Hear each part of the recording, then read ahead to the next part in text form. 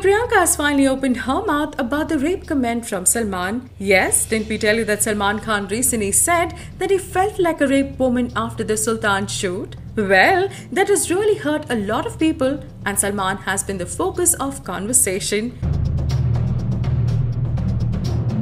In the recent IFA Awards at Spain, Salman was also part of the team that was there for the press conference. Here Priyanka was asked about Salman's rape woman comment, to which Priyanka Chopra candidly gave her view. She said that more than focusing on who said what, it's better to focus on more important issues.